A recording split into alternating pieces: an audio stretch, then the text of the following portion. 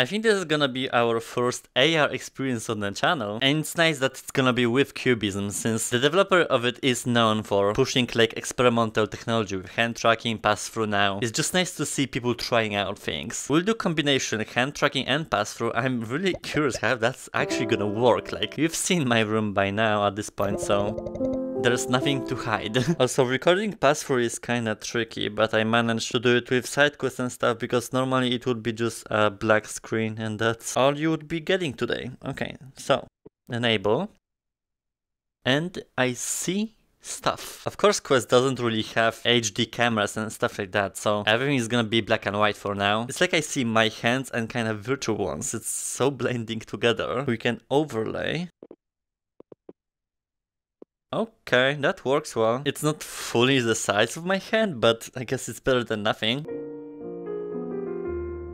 It's so interesting now, combining those two technologies. This is the future.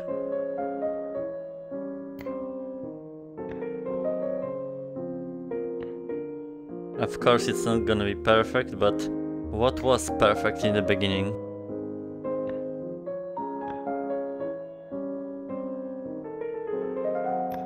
Though it works well for my taste, like, come on.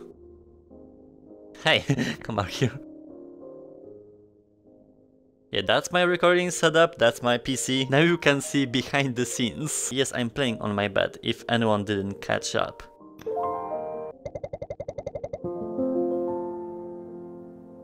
I guess, you know, this technology will become better over time, just like anything. But like for AR, especially on Quest, it's fairly impressive because this headset wasn't made in mind of full-scale AR experiences, but like if you give the tools to the developers, of course they're gonna utilize it. Let me switch to the controllers for now. Did I screw up the puzzle already? Jesus.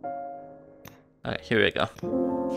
Yeah, like now you have an illusion that something virtual is in the real world. I wish we would have better cameras, because then the illusion would be pretty much seamless, but that's the difference between VR and AR. It's just a simple puzzle, but like, thinking about other experiences, I saw, I think, on Reddit, like Death Horizon did something, now Cubism, so people just try out stuff, and that's more important. Funnily enough, I'm literally solving the same puzzle in every video at this point, and I still managed to screw it up. Yeah, this is not for me today. But yeah, just real fast something to try out. I mean, we'll have to see what's next level with pass-through. It's not a standard recording, but I was basically just curious how early adaptation of AR would look like with Quest.